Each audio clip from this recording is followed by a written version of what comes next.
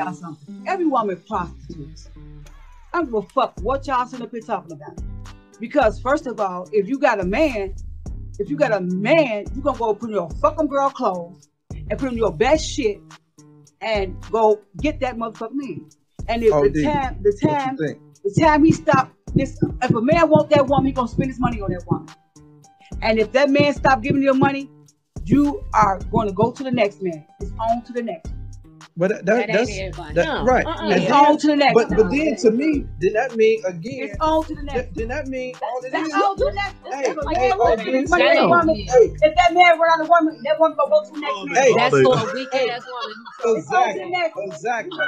And that means that woman just if a woman, if that man ain't got no more money, she gonna own the next. Ain't no weak ass. Go ahead, brother. She gonna put her makeup on. She gonna put her makeup on her best clothes. But you know that woman got a little horror rhythm in it.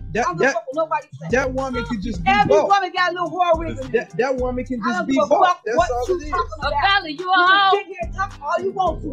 Hold on. Hey, so I don't give a fuck how y'all sit up and talk about y'all got some motherfucking war. It ain't no insult. Every woman. No, maybe in your family. No. Maybe in your family. No. You just said you don't know how every woman. Natasha, you a whore. Like I said, Earl, what you think about that? Every woman's a whore. Like I said, if a woman see a man she wants, she gonna go fix herself up for that man. Questions. She gonna put on her best clothes for that man. Every woman a whore. She gonna go out there look bad. Every woman a whore. She gonna go out there look bad. So that's like saying look good for everybody. She gonna go out there look bad. That's like saying your mother. I just all I gotta say. I'm saying she gonna go out there look bad. It's a She lot. gonna go out there with her hair now. That woman gonna go out there with her hair now because she's bumming there. I don't. If she see a man she wants. I'm just like. Is that woman gonna go out there looking bad?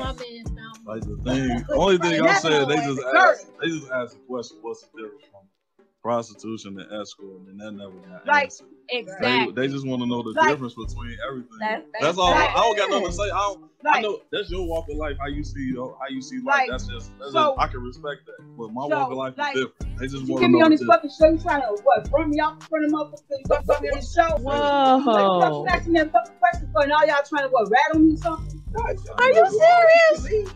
You always could fucking leave. I didn't bring you on. Why would you even say something like that? You already know how we do the show. We interviewing you. You own the show for that. If you feel like we riding on you, you always can cut your mic off and ride out. You already know how we go. I'm just asking questions. Okay. I just. Anyway, Earl, how are you doing over there? Yo, wow. Speakers up. Let's go.